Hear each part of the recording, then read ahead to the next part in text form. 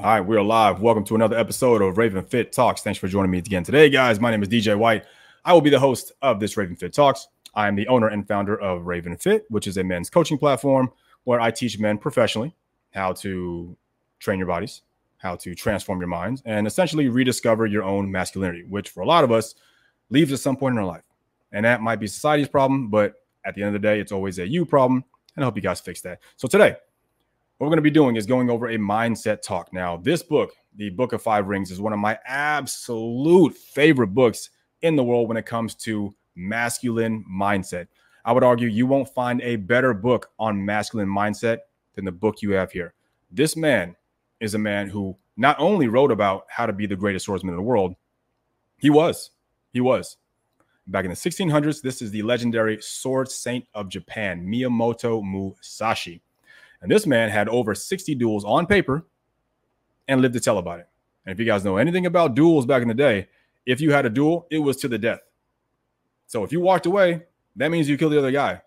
He had 60, got to the end of his life and wrote a book about it. That means this man is undefeated. Now just think about that. This isn't undefeated in boxing matches with gloves. This isn't undefeated in a basketball record where you have teams and people to rely on. No. This is a man who is undefeated, relying on himself. So we're talking about a guy who not only did everything he's going to say in this book, but he's going to tell you how to do it. This is like hearing absolute instructions from Kobe Bryant straight from his mouth. Instructions from Tom Brady straight from his mouth. We're talking about a guy who was an absolute savage back in his day. He literally wrecked everyone he ever fought. The legendary sword saint of Japan. So what we're going to do is we're going to go through his book. I'm not going to hit every single point because the book, can get a bit wordy.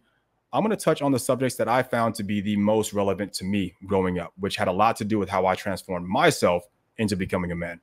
I wasn't always this guy who's, slightly handsome sitting here with tattoos and looking like a polished look. When I was growing up in high school, guys, I was the most shy person in the world. We're talking about a dude who was, I would be shaken. I would convulse if I had to talk to a girl. I was super shy. I never talked to anybody. All I wanted to do was draw all day long. I still had dreams of working for Disney as a sketch artist. I would sit there and watch cartoons. I wasn't in great shape. I had no confidence whatsoever. And if there are any books out there that completely reshape my mindset, this right here is top 3. Absolute top 3. I mean, I put this up there with How to Win Friends and Influence People. I mean, if you're a man who wants to learn exactly what it's like to be reliant on yourself, to get things done, and to prove to yourself that you can do it, and to understand what's expected from you as a man in any time period, okay? This is a guy who lived in the 1500s and 1600s, and his words are still even more relevant today. Hasn't changed. That's why this book is so integral. And it had a lot to do with transforming my own mindset. So I'm happy to share this journey with you guys. So let's get things going. So this book, Book of Five Rings, he calls it 5 rings because it has 5 chapters. You've got the chapter of earth, chapter of water, chapter of fire, you've got wind, and you have the book of emptiness, as well as the legendary Dokoro, which we'll do on another day. So I'm going to make this episode 1 of a 6-part series following the book written by Miyamoto Mushashi. So let's kick things off. Chapter 1, we've got the Earth chapter. All right. And mind you guys, the artwork here, just like you saw a second ago, is done by the legendary manga artist Takehiko Inoue, who did famous works like Vagabond, and that's where all these scenes come from, as well as like Slam Dunk. I mean, this guy is an absolute amazing artist. The first picture you guys saw was hand painted. This one is also hand painted. So what you guys do, enjoy the artwork as I tell this story. But let's dive right in. So everything you guys see here, these are all going to be quotations from him. None of this stuff is actually my words. I'll give my account of it, but anything you guys see here, there's no quotations. It doesn't matter. It's all his words. Here he goes. He kicks it off. He says, I have named my own way of the martial arts the Niten Ichiryu, or 2 heavens, 1 style. For those guys who don't know what Niten means, Ni meaning 2, 10 meaning swords. This is the man, 10 meaning heavens. This is a man who decided to hold 1 sword in each hand during a time period when, for hundreds of years of being a samurai, everybody held both hands on their katana, their main longsword. This man came around and said, nope, you guys are all stupid. I'm going to hold 1 sword in each hand. I'm going to defeat all you guys because I'm smarter. And guess what? He actually did. This guy lived it. This is not a fake recount of a guy who thought about doing it. This is the man. This is the Michael Jordan of Michael Jordans. Put it that way. He says he was born in the province of Harima. I am the warrior Shinmen Musashi no Kami Fujiwara no Genshin. So he goes by multiple names. I think he was originally, I forget his first name, started with a B, actually, way back in the day when he was younger. And then he changed it from that to Takezo. When he entered the famous war of Sekigahara back in the 1600s, he decided to join and fight for the Shinmen clan. So that's where he took the last name of Shinmen and went by Shinmen Takezo. And then when he went out on his own, after they unfortunately lost, he was on the losing side, he decided to take the name of Musashi, and then his last name, Miyamoto, from Miyamoto Village, which was his original village. So if you guys see the word Shinmen Musashi, that's just another thing that he would sign himself on. I think it might be more like a sense of pride. He did fight really hard for the side, even though he lost, but it stays with him. He says, I have now reached the age of 60. From long ago in my youth, I set my mind on the martial arts. And I had my first match at the age of 13. And guys, first match meaning match to the death. Nothing he's going to talk about here. These aren't sparring scenarios. Back then, people were fighting to the death. And so right here, you have Takehiko Inoue wonderfully illustrating his very first combat situation, his very first fight against a master of the Shinto style who actually wandered into his village as a child. His name was Aroma Kihei, whom I defeated. Now, I want you guys to think about this. He just said, having a first match when I was 13. This is a 13-year-old boy who killed a grown man. And how did he kill him? He killed him with a blunt instrument. He killed him by whacking him either with, and there's multiple recounts of it. People will say the very sign that was signed during the time as a challenge to the Aroma Kihei, that sign he beat him over the head with, which is what Takehiko illustrated. Some people say he brought his own wooden staff or wooden sword and hit him. Either way, he did strike the guy, caught him off guard, rammed into him, got him down on the ground, and he finished him there. People say it's either a blow to the head with a wooden instrument, or some people say he pulled out the other guy's sword and stabbed him. Either way, he killed a grown-ass man at the age of 13. That just shows you what kind of savage this guy was. Then he goes on to say, at the age of 16, I defeated a strong martial artist by the name of Tajima no Akiyama. And right here you see, once again, using a wooden bludgeon. That's going to be a common theme for Musashi.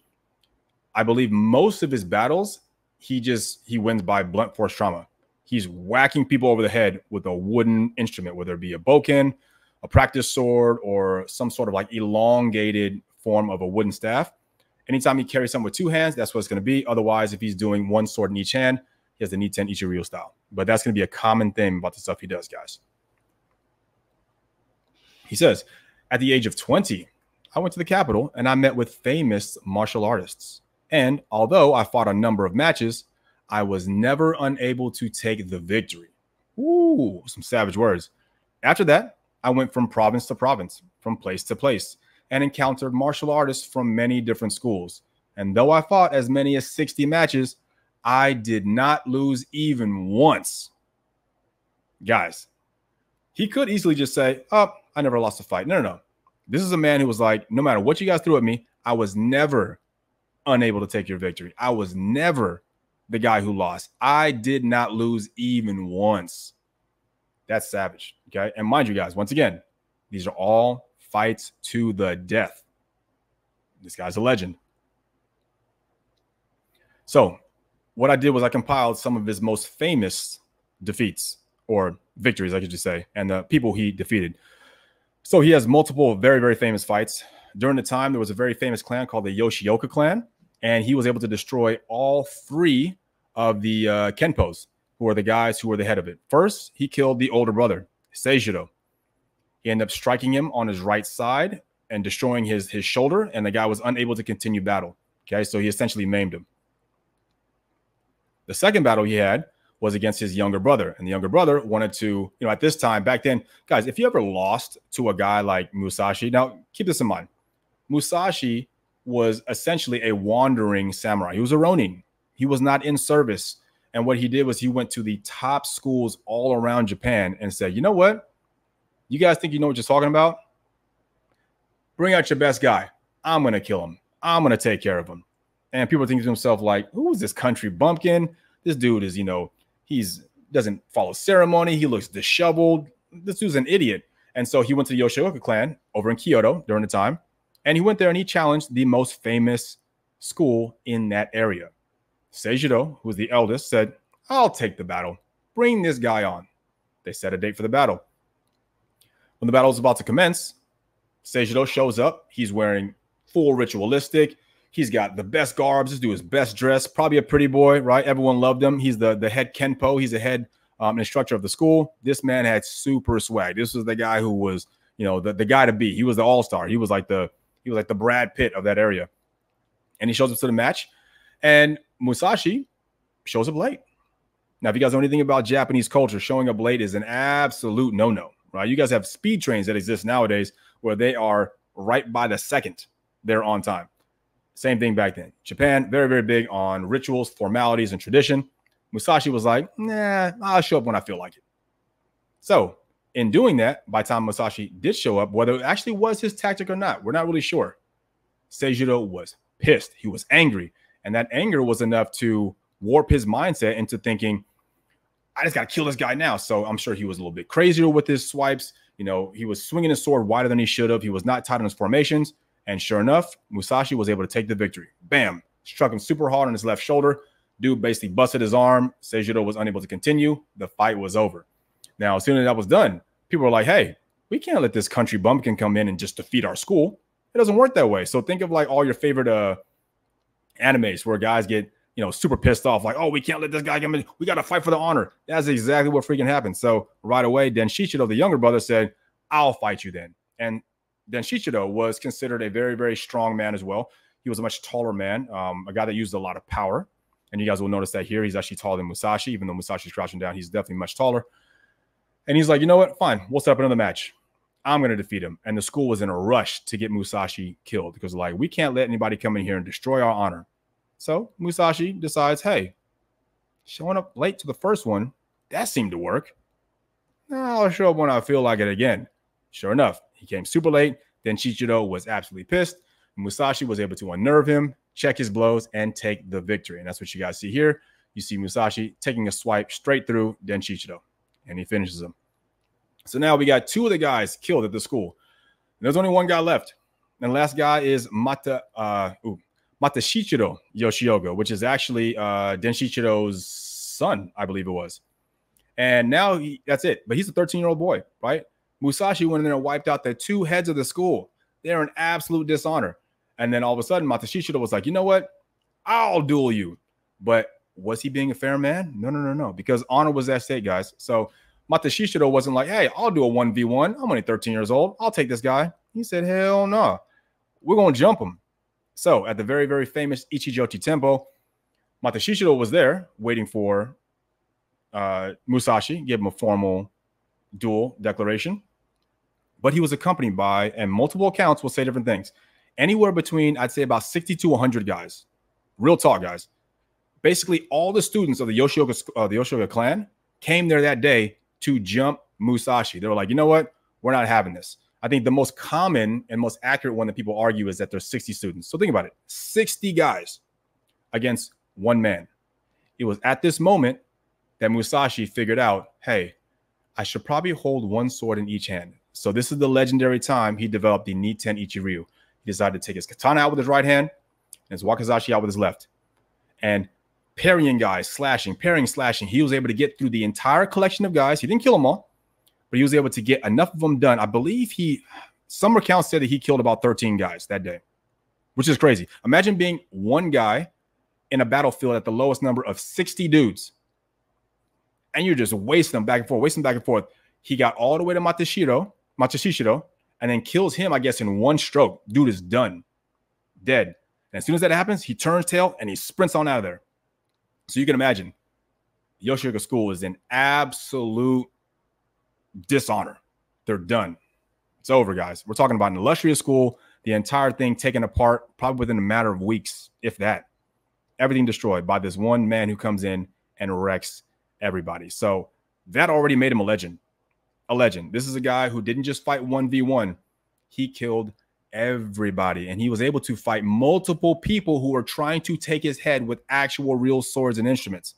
So the stuff you're going to hear from this guy, he's a different breed. He's a breed that no one else has ever been able to emulate, and we'll never see something like that ever again. I guarantee it.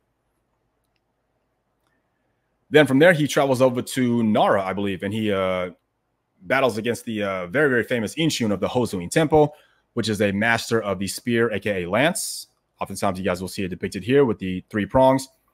He was able to bring it to a stalemate, which was amazing because that was considered a tool, and Inshun was considered a genius at the time. He was able to beat him and defeat him in a duel. Then he goes over and battles the very legendary Shishido Baiken.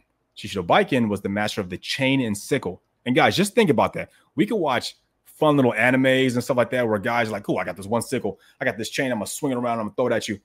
This guy actually used it, okay? And this wasn't for fun. Imagine you guys had a table of any weapon that you guys can select. You got swords over here. You got some sais, nunchucks. You got a bow staff. You got spears. You got a chain sickle. Which one are you picking to defend yourself with? You're going to be throwing some stupid little heavy-weighted thing on a chain and chuck it at people and hope to kill them? No, because you think that sounds ridiculous. Like, how am I supposed to even hit that guy? Well, Shishido Baiken mastered that. So in real life, this guy was wasting people with a chain and freaking sickle. And what you guys see on the picture is you see Musashi's sword entangled with the actual chain, Shishido Baiken pulling on it with the sickle in Shishido Baiken's left hand. And long story short, and we'll talk about it more on another day, Musashi was able to strike him down and kill him. And he did that by actually throwing one of his swords directly at Shishido and striking him right in the chest. So his wakizashi went through his chest and he sprang up to him to finish the blow. So that was tremendous back then.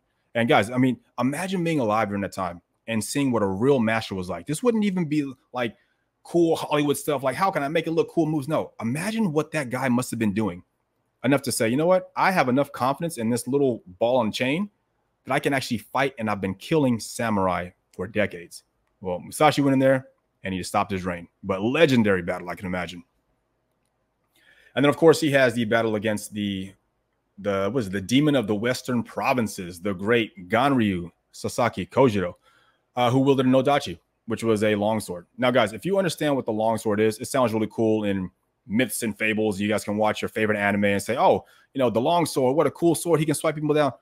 So the Nodachi was originally created to be able to strike not just the man, but to strike the man and horse when a man is mounted on a horse. Right? That's crazy. So this is a long instrument, too long to be usually used in one-on-one combat. Like, why would you? Right? It's really long. I'm sure it's a lot heavier. I'm sure to weight a lot more than a katana. It makes you less nimble. But this man was murking people all the way to the point where he was known as the demon of the Western provinces. So just like Musashi, he was wasting everyone. And then toward the tail end of Musashi's life, his own fighting career, which was like, I think 29, 28-ish, he went against the legendary Ganryu Sasaki Kojiro, and he killed him. And we'll talk more about Ganryu in the future and his very famous swallow cut, which is a way that he was able to just murk everybody during that time. But him defeating him cemented him as essentially the greatest of all time at that point. It was already a wrap. This guy was a legend. So he says, all of these events occurred from the time I was 13 to 29. When I passed the age of 30 and I thought back over my life, I understood that I had not been a victor because of extraordinary skill in the martial arts. Perhaps I had some natural talent or had not departed from natural principles. Or again, was it that the martial arts of the other styles were lacking somewhere? Now, guys, this is beautiful. So instead of him taking credit and saying, you know what, I'm just a genius, I'm better than everybody, he's like, no, maybe that's not the case. Maybe I'm actually not a genius. Maybe I didn't do anything extraordinary. Maybe I'm just fighting the normal way and everyone else is lost. That's crazy. That's crazy. Imagine Michael Jordan says, I'm not the best basketball player. I'm the only one playing actual basketball. Everyone else is just floundering around doing a bunch of nonsense. You'd be like, what? That's crazy. That's what he says. He's like, maybe everyone else was just slacking. I'm not a genius. They just don't see what I see. They're effectively kind of stupid. Maybe that's the case, which is a bold claim.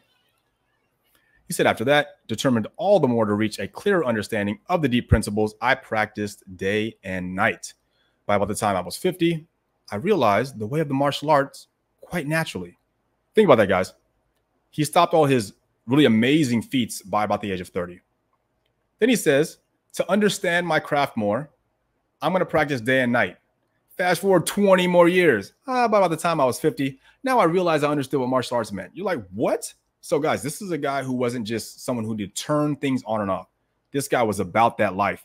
All he did was train. This is a man who was ready at all times. You got to think about it. For a man like him to walk around the world, have 60 duels on paper and defeat everybody, you don't think there were guys who were unscrupulous who wanted to jump him when he wasn't paying attention? Who would, when he's laying his head down to rest, who might not try to ambush him? You think this guy ever got a chance to relax? Like, think about it. If anybody you guys have seen, what is it? Afro Samurai. That's a really cool depiction, because in Afro Samurai, what happens? When you're number 2, everyone wants your headband because you can't fight number 1 until you beat number 2. So essentially, if you're number 2, you're the top of everyone who has privilege. And so you don't get a chance to rest. So this man never had a chance to relax, never had a chance to have family, this or that, because everyone wanted his head. Because if you took his head, then you can get instant recognition. You can build a resume for yourself. And that's what guys did back in the day. Like being a warrior was just one of the occupations you had. But if you had skill or not, what matters, what was your resume? Because every guy who was mastering the sword wanted to get employed at some point, right? You're learning how to do the sword because it's an actual occupation. So you're thinking to yourself, I want to get hired by a shogun, a daimyo. I want someone to bring me into service and pay me and give me land. Well, you got to prove your skills. You got to build a resume. You build a resume by taking people's heads. So imagine the resume you would build off of taking Musashi's head. You think he had a chance to relax, spend time with family? Think he had weekends off? Never. So we're talking about a man who was in it at all given times. It's a level of dedication that we actually can't equate to anyone around here. No one lives life that kind of way. And he says, entrusting myself to the principles of a martial art, I have never had a teacher while studying the ways of the various arts and accomplishments, or in anything at all. Now, this one's a little interesting on the translation here, because there are actual recounts that he did learn from his father, Musai Shinmen. Musai. I forget his first name. But Musai, he did learn from him. His father was a master of the jite, which is like, Raphael has those sais. Well, imagine a sai that only has one prong on one side. So it's like a small metal instrument or tool that's kind of sharp at the end, like a pinpoint, and it has just the one angle coming out on the side. So his father was a master of the jite. So he definitely taught Musashi when he was a kid how to handle that, how to understand awareness, because otherwise, how would he know how to beat someone at the age of 13, right? So he definitely had some masters in some way. We know that he was also schooled by Takuan Soho, which is the very famous Buddhist monk who taught Yagyu Munenori. He also wrote the book Unfettered Mind, and we will go over that one day too, because that is also in my top 3 pantheon of greatest books of all time that I've written, or that I've read. So I wouldn't say he didn't have any teaching at all, but in terms of how to fight once he left his village, so from the point of like 16 all the way to the point of 30, for sure, he didn't have any masters. And I think that's what he's alluding to here. So if you guys all fact check him, that's essentially the explanation here. And so this is him moving through his lifestyle. Once again, beautiful art from Takehiko. Same as a young lad. Him essentially when he's about 16 to 18. This is him in his 20s. And then, of course, in old age. Okay, now on to the topic of the way of the martial arts. What is called the martial arts is the standard of the military clans. Yet, there are no warriors who clearly understand the way of the martial arts in the world today. Ooh, what does he mean by that? The term warrior speaks of the 2 ways of culture and conflict. A warrior should make his best effort in the martial arts according to his own abilities and situation, even if he is naturally untalented in this way. So what he's saying here is, on the first part, there are no warriors around. No one's about that life, is what he said back in the 1600s, which is crazy, right? Because people were still fighting to the death. Even then, he was like, you guys aren't about that life. Then he goes on to say that a warrior should make his best efforts in the martial arts according to his own abilities. As in, if you're not super strong, use the gifts that you have. Maybe you have good speed. You have a good insight, perspective. It doesn't matter what you have. He doesn't really care. Use whatever abilities that you have on your own, even if you're naturally untalented. It doesn't really matter. But you should master your way of expression, which is where Bruce Lee got a lot of his philosophy from. He says, what is most basic in the way of practicing the martial arts is overcoming your opponent in each and any event, whether in victory or a single opponent in a duel, or in victory in a fight with a number of men. The true way of the martial arts is to train so that these skills are useful at any time and to teach these skills so that they will be useful in all things. Now, this is amazing, guys. So what he's saying is, when you guys devote yourselves to the martial arts, you're not doing it just to learn how to swing a sword or just learn how to punch somebody if you're doing boxing. There is a way to understand martial arts in every single thing that you do. Every facet of your life, you can integrate martial arts into it, and you can become a better person. And that's going to be a huge philosophy principle for him moving forward. These days, the men are making their way through the world, calling themselves martial artists, are generally only teachers of sword techniques. Ooh, look at that. Talking trash. Once again, he says, these days, the men making their way through the world, calling themselves martial artists, are generally only teachers of sword techniques. Not have any spirit. When you look at the world, the various arts have been tailored to be items for sale. Ooh, he's calling them ornaments. Likewise, a person thinks of himself as something to be sold, and even the implements of these ways are proffered as merchandise. So what he's saying, guys, is people have lost the way. In the 1600s, people no longer are actually fighting. He's basically saying greater people came before us. But nowadays, when you go to dojos, they're teaching you how to make your technique look pretty. He's just saying that people are just teaching you and they want to charge you to learn their style. And now martial arts has just become an item for sale, which we see all the time. You know, Bruce Lee would call it dry land swimming, which he saw frequently when he was training himself. And he noticed that. Musashi goes on to say, this mentality divides the flower and the fruit into two and makes much less of the fruit than the flower. That's right. So in other words, there's a lot of floaty, a lot of pretty stuff, but no real substance, no real intention there, no resolve, and people have become weak. So if any of you guys are out there saying, you know what, these kids nowadays are lost and we knew stuff in our generation, no, you didn't, because every generation says people have been lost. He said guys lost the way of fighting back in the 1600s when people are still fighting to death. So if he said it back then, this is just a cultural problem. This is always the case. By this, form is made into ornament. The flower is forced into bloom and technique is made into display. One talks of this or that dojo, teaching this way or that way in an attempt to gain some benefit. In other words, saying use these hand skills, use this footwork so you can pay me money and learn my style. It is said that the immature martial art is a source of great injury. And this is certainly the truth, especially back then.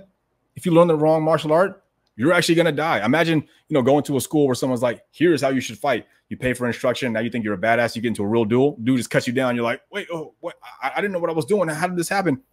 Once again, immature martial arts is the source of great injury. So people were lost back then. They really were.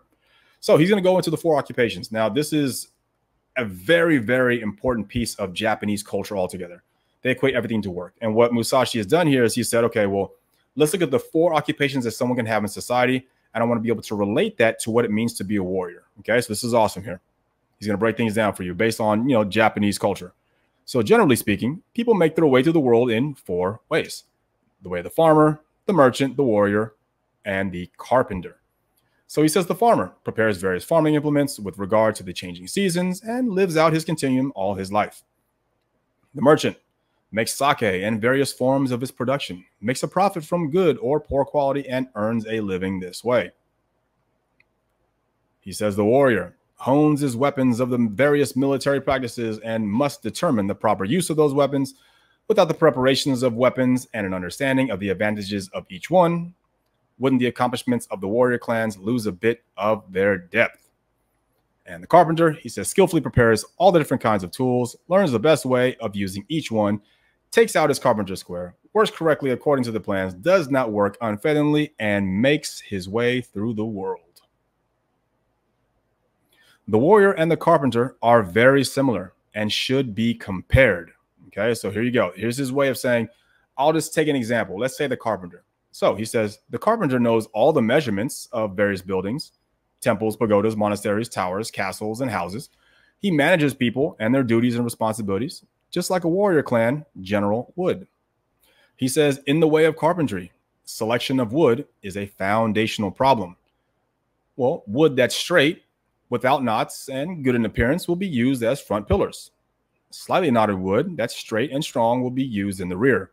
Wood that may be weak but has no knots will be used for door sills and doors. And wood full of knots and warped but strong will be used for structural support, right? So in other words, everything has a place, guys. No matter how inconsequential or useless, it has a place.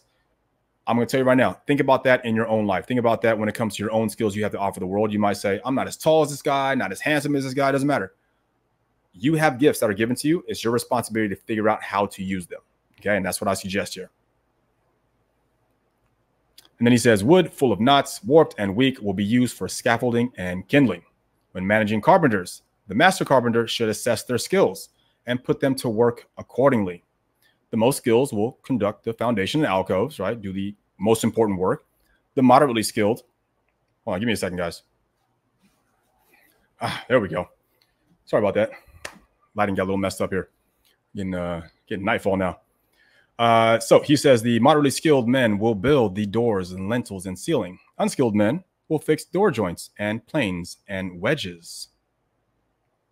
He said master instructors will shape pillars and beams, ascertain correct measurements, and perform his duties down to the smallest detail. In doing so, he will become a master carpenter himself. His aim should be to carry equipment that will cut well and to sharpen that equipment. He's an expert in wielding that equipment to shape structures in whichever way he pleases.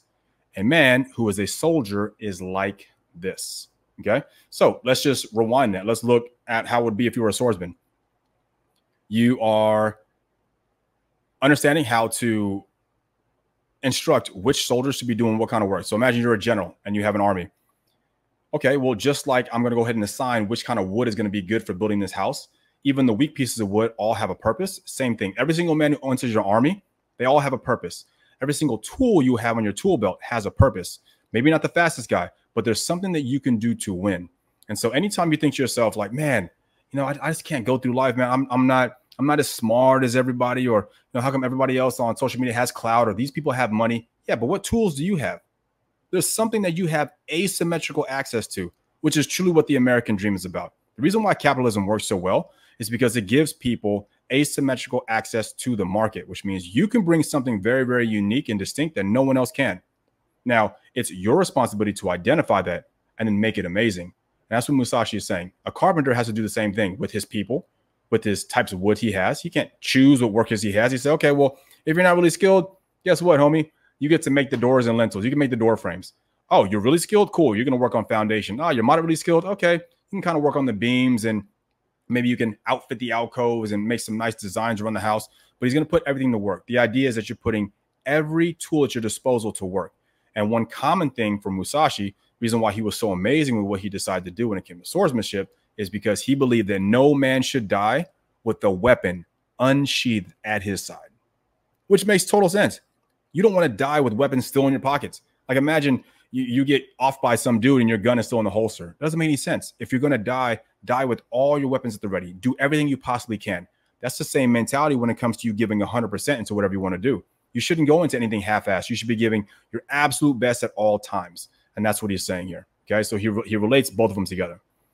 So now we're going to go ahead and dive into his classic and revolutionary Niten Ichi Ryu style. And this is a beautiful photo of him.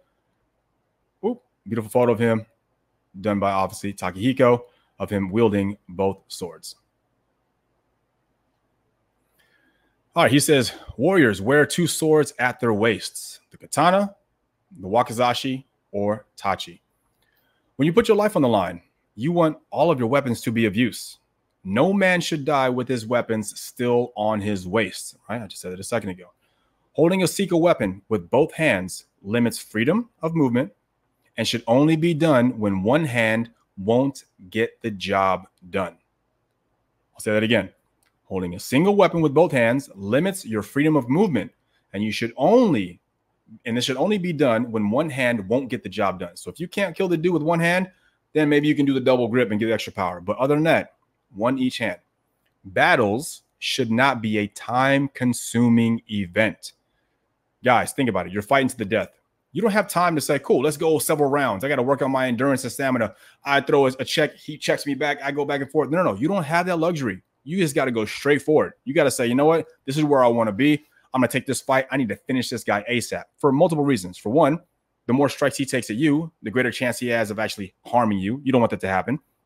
There weren't any instant medics. You can't, take a sensu bean and instantly heal yourself for the next opponent. You also don't know who's waiting.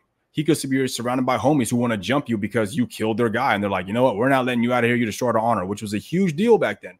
So his mentality was your way of killing somebody should be fast and swift. You don't want to leave any room for someone to harm you. You got to make sure that other people around you might also want to jump you. You got to get out of there quick. And so you need stamina for all those things.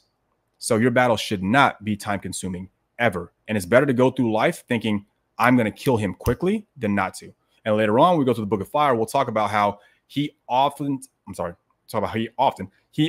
says you should never let your opponent make a second strike. It's big. Let's talk about that later. All right, he says, to learn how to wield a sword in one hand. Oh, hello. Hold on. Don't lose me here. All right. To learn how to wield a sword in one hand, first take up two swords. Ta-da! Right? Instead of saying, hey, how do I figure this thing out? Well, if you have one in each hand, you have no choice. Okay?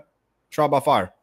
It will be difficult in the beginning, as are all things, but you will improve and it will become normal. Now, the way of the sword is not in handling it with speed. Okay? You do not be fast. You need to be quick. Do not be, don't slash at someone. You need to cut through them. There needs to be resolve. So don't worry about being the guy who's like able to dodge and be. No, what matters is, are you effective? Are you moving the right way? So do not be a man who's obsessed with speed. It does not matter. The katana is best in open spaces and the wakizashi in narrow spaces. Once again, the katana is a longer sword. That's going to be best in wider open areas. If you're in more narrow spaces, use the wakizashi. Okay. This is the most fundamental way. Now he says, in this style, you will win with either the long or short sword, which means you will not be limited by the length of the sword like your opponents are. Guys, that's major, okay? What he realized during that time is if everyone has the sword with two hands, there's only so far that you can extend it, and you're limited to it, okay? But if he has one sword each hand, he doesn't have to be restricted here where your shoulders are squared out. He can extend this way. He can move his body. He can go left, right. He can duck. He can go back and forth. He can use two as opposed to being restricted to this. See how much more boxy this looks as opposed to I can be fluid with my hand movements and move around. I can cut, I can slash, I can parry, and I can hit. It was a very, very fluid style that somehow no one ever thought of because everyone wanted to do whatever worked in the past. Everyone was too scared to go out and figure out something else. Well, this man did. And he said, hey, these guys are limited. If you have both hands on the swords, I know there's only so far you can go, and I'll defeat you. The way of this style is the mind that obtains the victory with anything at all. So he says, hold both swords, whether fighting in the open, in narrow spaces, against one man or 10,000 men. This is the way. It is by the virtue of the sword that both society and oneself are put in order. Ooh. Guys, listen to that statement again. It is by the virtue of the sword that both society and oneself are put in order. There's a quote, I forget who said, it might have been like Nietzsche back in the day. He said, a man who cannot obey himself will be commanded by others. This is the way of nature. We all know that the most masculine men are the ones who command themselves and make rules for themselves to follow. But the men who don't follow any rules, they're untamed, they're the weak guys. The guy that nobody in society, no one respects those guys. No one cares about what they do. They're never going to reach a level of glory and honor of a man who says, you know what? I don't drink. I don't smoke. I don't yell at my wife. I don't do this to friends. I always hold my promises. I wake up at 6 a.m. When you make rules for yourself, the world respects you. You don't have rules. I yell when I want to. Oh, I got plastered last night. I was so drunk. I didn't even want to go out. It's kind of what my friends told me to go out. That's all weak mindset. And a lot of us get wrapped up in that. We start thinking to ourselves, well, it's all good. Hakuna Matata, YOLO, you only live once. You're also a weak man. And Musashi was anything but weak. And he says, living by virtue of the sword, when you devote yourself to a way and a path of living your life, you yourself are going to put your own life in order. And as a result, you put society in order. That's big. That's big. I think it might have been Jocko Willink and Jordan Peterson had a conversation years ago. And they came up with this very, very good phrase. And I actually cited in a lot of my reels that I do that discipline equals freedom. And not just that, but responsibility is freedom. Because in order to have freedom, it's your responsibility to uphold the freedoms of everyone else. So in actuality, the more freedom you have, the more responsibility you take to make sure those freedoms are fought for. That's a big deal. So when you yourself believe in a higher ideal, you're going to organize the world to believe in it. But if you don't believe in anything, the world becomes chaos and you become lost. There's a lot of guys out there, and even guys who might be listening to this right now, you guys are lost. You guys don't understand the importance of organizing yourself and making rules for yourself. And that's what I teach my guys every single day. You must have rules to run your lives by. And the best way to get that going is work on your fitness first. After your fitness, it's going to help to change your mindset. Then you also read books. You get yourself smarter. You listen to things that are going to make you smarter and a stronger man. But it's all done by creating order. None of it's chaos. None of it's willy-nilly. I don't drink. I don't smoke. I don't party. Have I done it in the past? Yes. Was I wasting time? Absolutely. Did it help me with my goals? No. And so I stopped doing it years ago. I haven't had a drink maybe at least in a few years. Why? Because I make rules for myself to get up at 3:15 every single day, get myself going, be there for my clients, be there for my wife, be there for my friends, be there for my business. I have things I'm trying to do. So guess what? I organize my life and no one has to tell me what to do. My wife ever has to come in and say, hey, babe, it's 3 o'clock. You got to wake up. I'm already awake. You don't have to wake me up. If anything, I'll wake her up. I make rules for myself so that I don't need to be commanded. That's how you stay strong. Okay? Keep that in mind. He says, if one man can defeat 10 men, then 100 men can defeat 1,000, and 1,000 can defeat 10,000. In my way, one man or 10,000 men are the same. All right, the rhythm of the martial arts. There is a rhythm to everything, especially the martial arts. There's a rhythm of musicians playing wind and string instruments, a bowman timing the release of the bow, the fire of the rifle, mounting a horse, positioning oneself on the battlefield, rising to service of your Lord, retreating in battle, and being in harmony with others. Rhythm is formless and specific in each and every way. You should discriminate thoroughly between all rhythms. So what is he saying here? You should be able to see martial arts in every single thing that you do. But don't for a second think that everything has the same rhythm. Let's look in when it comes to fighting. Not every person has the same length of bones, same quickness, agility, power, strength, speed, coordination, flexibility, whatever you want to call it. For that reason, every fight has its own rhythm. You guys may have heard before people say styles make fights. Why? Because they're different rhythms. And you got to understand when you fight one person or another, the rhythm is different. Just as much as if you go from playing a wind instrument to a string instrument, to releasing the timing of a bow, to hopping on a horse, to retreating from battle, it all has its own rhythms. Understand that rhythm itself is formless, just like you should be. At the same time, it can be very, very specific. And if you think of rhythm as being formless, your mind never gets encapsulated. You become narrow-minded into thinking, no matter what, I'm always going to vote Republican because I'll never go see the side of the aisle, or vice versa. Or, I'll never listen to anything my dad said because I don't like him. I guarantee there's nuggets of truth there.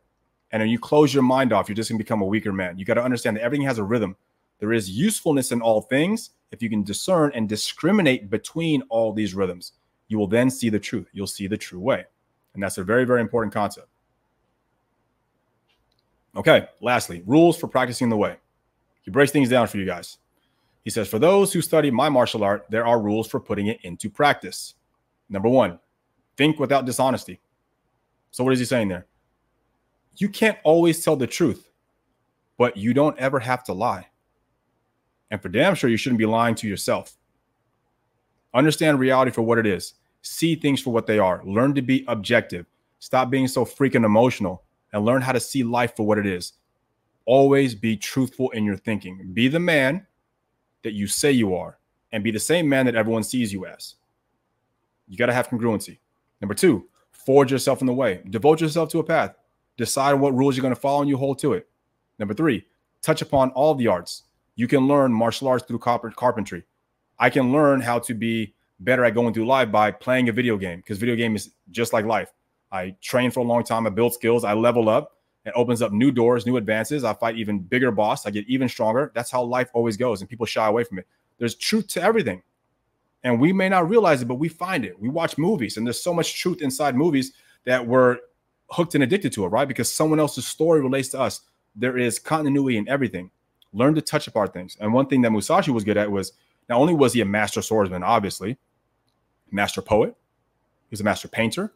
I think he also did sculpting. He was also a botanist. He had all these other skills that he was a master in because he always felt that devotion to something and making rules for yourself and living that way was the best way to go through life. And you guys can learn a lot through everything else in your life. I think it was one of my guys inside my community group on school, shout out to the school group, told me about a Karate Kid movie, I guess with Jackie Chan. He said that Jackie Chan, I didn't see that episode, but he said that Jackie Chan told the kid at the time, everything is Kung Fu. So not just doing Kung Fu, but it's also the way you talk. It's the way you communicate with people. It's the way you put on your clothing. It's the way you go to school. It's everything has to be the same thing. When you guys understand life, you realize that your mentality for confidence and the way you hold yourself up should be the same in every single arena. That way, congruency is always who you are is who you say you are. And that's how you know it's real. Number 4, know the ways of all occupations. Yeah, study different ways and understandings of life, because in studying them and bringing understanding, you'll be able to open up areas to where you might become narrow-minded if you only focus on one. Like if all I do is focus on the sword, I might lose my way. But if I focus, how do I get better at painting? Oh, maybe this long stroke, maybe this and that. You can break through barriers and make correlations. Human beings are amazing that way. There's so much truth in so many things. So don't lose that advantage of curiosity. Number 5, know the advantages and disadvantages of everything. Once again, learn pros and cons. One of my favorite things to do is to steel man arguments. I love it. I mean, I think I want to start a channel about steel manning. Like if you tell me, hey, here's why you should vote for Democrats, cool. Don't tell me that until you tell me why you should vote for Republicans. Because if you don't know the opposite side of the aisle, you don't know what you really think. You never do. Until you can tell me exactly an absolute steel man, as in tell me truthfully, why is it good to vote for a certain candidate? Cool. When you tell me that, now I know you believe what you believe. But if you straw man it and you say, oh, don't do it because all those people are evil, I don't believe you then. I don't believe you, because that's a lazy argument. It doesn't show me that you know all the advantages and disadvantages as to why someone might pursue something over what you think is correct. And that's all about being honest. That's all about seeing truth for what it is.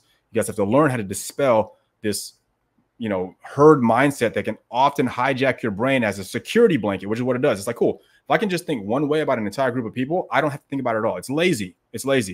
And you'll never be the best if you want to be lazy. Number 6, develop a discerning eye in all manners. Same thing, right? Be able to look through things accurately. Understand what cannot be seen by the eye. Exactly. So you have to be mindful that there are going to be some things that you can't just prove, right? But they're there. Like, yeah, you can't prove that your mom doesn't tell you maybe that day that she loves you. Doesn't mean that she doesn't, right? So if you're the kind of person where you need to have daily reassurance and daily confirmation about things, then you're not really using your brain. You're not understanding that life is a lot more than just what you see with your eyes. It can be something greater. And through that greatness is where we pull our own strength. Number 8, pay attention to even small things, right? Success is in the details. Oftentimes, and there's an amazing documentary on Netflix came out years ago. Man, I might butcher the name of the restaurant. I think it was called 111 Madison or 11 Madison. It was the 2 years in a row top rated restaurant in the entire world. Guys, it's amazing. It's on Netflix. You should watch it. And they go over what makes it the #1 restaurant. The guy who runs it, his attention to detail is like you've never seen before. He's looking at freaking light switches, wondering why things aren't even. Hey, you can scrape some dirt off here right in the little screw hole and mesh this. He looks at every single detail in the world, which is why they have every single detail covered. So the more detail-minded you can be, success is always in the details.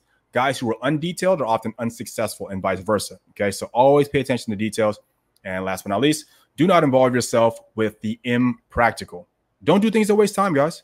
Okay, it's impractical to consider realities that'll never happen. It's impractical to spend your time playing video games and putting so many investments that are there, and then your bank account is still super low, or you're negative, or you're in debt. Doesn't make any sense. You guys should be focusing on things that are going to help to grow you. Throw away useless things. Throw away things that are inconsequential, impractical to you. Only keep practical stuff with you. Then you will be a strong man. Because think about it. The strongest man you know, that perfect guy in your brain, he doesn't carry around useless stuff. He doesn't have big wardrobes of clothes he never wears. He is very essential. He has very direct and deliberate things he likes to use on a daily basis that are going to make him a stronger man and ensure he's able to be productive and get his work done. Always contemplate that, because that's exactly how you should be. Very, very practical. Okay. And he goes off to say, if you devote yourself to the way, you will defeat others with the strike of the hand or overcome others by the powers of your perception. If through your training, you can freely move your entire body at will, you will defeat others with this body. And by saying that, he's saying, if you have no physical restrictions, if you're strong, fast, agile, always on your feet, you're always ready for combat, which everyone should have a combat ready body. That's what I teach all my guys. You guys should always be in shape. I don't care what age you are. I'm almost 38 years old. I guarantee I'm in better shape than a lot of guys who are in their 20s. Why? Because I devote myself to it. I'm ready for anything at any given time. That's what it means to be a strong man, because your body is a direct reflection of how your mind is and what you see in this world. You need to be a model of health and strength at all times. And if you can move your body freely, then you can defeat anyone with that body. So true. And if your mind becomes trained in the way, you will defeat others with your mind. Simple enough, man. There you go. So, guys, chapter 1. That was the other chapter. I appreciate you guys joining me on this one. Next week, we'll be doing chapter 2, which is going to be the water chapter. We'll go over his explanation of his sword style. And I think the fire chapter, he'll actually go into actual topics of how to engage in battle and kick somebody's ass, right? So it's really amazing stuff. So you guys look forward to that one, and we'll commune again next time. Until then, bam, take it easy.